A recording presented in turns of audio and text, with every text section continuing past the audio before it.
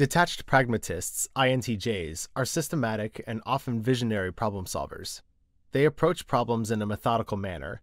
Where often slow to act, they are unconsciously observant and analytic, slowly noting how parts of the whole fit together before taking decisive action. When they do so, they typically seek to arrange things to suit their needs or achieve a particular goal or vision. Outwardly, INTJs often appear distant and, for the most part, inexpressive.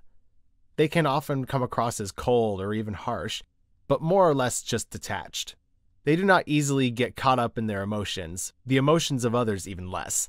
Despite their somewhat stiff appearance, INTJs tend to have a rich inner life and will have an eclectic set of interests that tend to run very deep.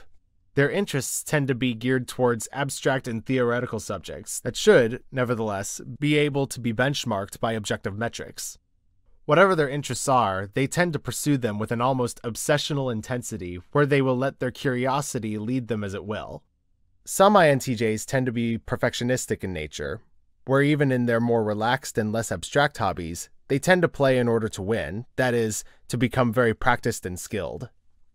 While often not the greatest with people, whom they have a hard time appreciating or understanding emotionally, and whom they find exhausting at times, INTJs nevertheless find themselves in leadership positions due to their ability to devise systems that help facilitate work in a rational and efficient manner. INTJs tend to be good at this, since they usually have a greater overall vision of how things can and should function.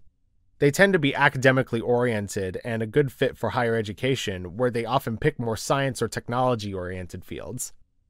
Degrees in which they can learn theoretical topics that have a basis in real-world application tend to appeal more to INTJs than purely theoretical fields, such as philosophy or literary theory.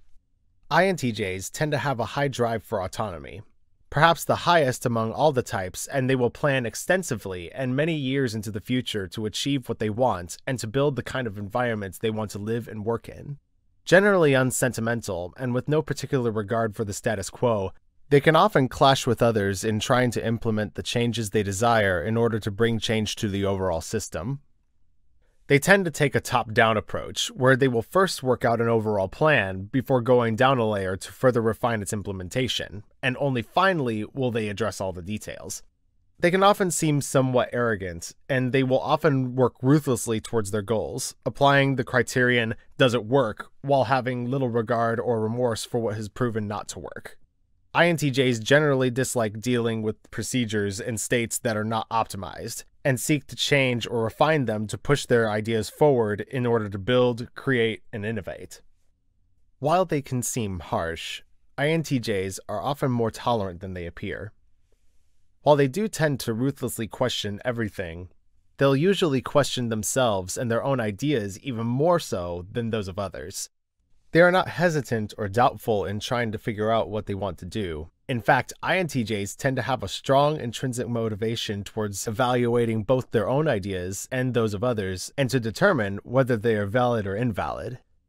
To this end, while often very blunt, INTJs aren't as judgmental as they may appear, and consider a great many things, such as feelings, ideas, thoughts, and plans, to be separate entities from those exterior objects or people who formed them. They may express criticism towards an idea without necessarily realizing that to others it will seem as if they are also criticizing the person. With regards to emotion and feeling, in spite of appearances, INTJs are often deeply emotional in a very raw sense, but just as deeply loath to express such emotions to others. Often seeing human nature as unavoidably repetitive, most good causes and ideals are something that they remain largely indifferent to.